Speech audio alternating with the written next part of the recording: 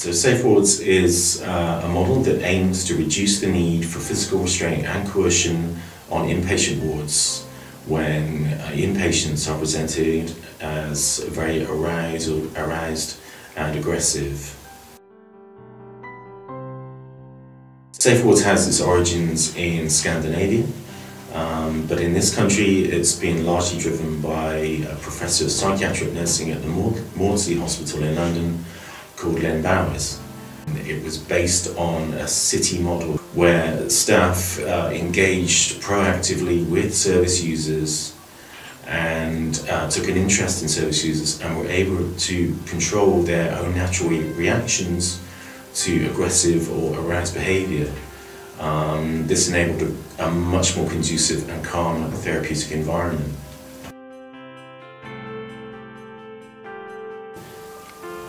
I've been recently appointed as the AWP Safewards Involvement Worker. My aim is to really make an influence on nursing and OT and medics' attitudes to how service users are spoken to and how they're treated, and what expectations are around empathy, hope, genuineness, and engaging positively with service users. I want to see nursing practice become much more reflective and proactive, and to tackle cynical attitudes to nursing and careless use of language and words.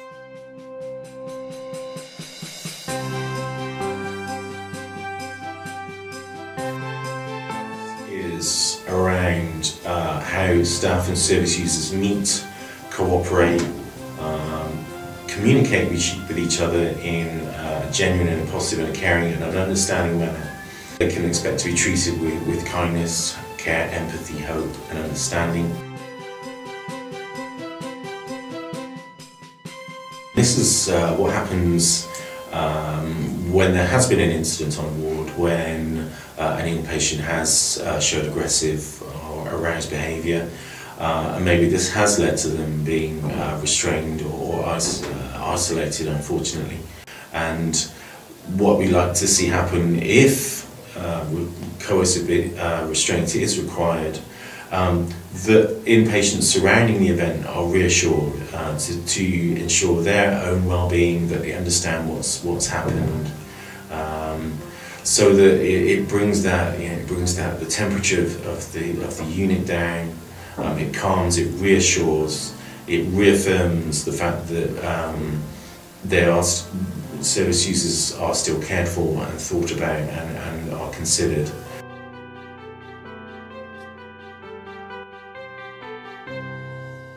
That is what happens once again when somebody is presenting as aggressive and aroused, and how this is managed and the kind of language that people use and the way they use those words to placate somebody, to enable them to de-escalate with the assistance of the staff members. We want to encourage communication with service users that is thoughtful and caring.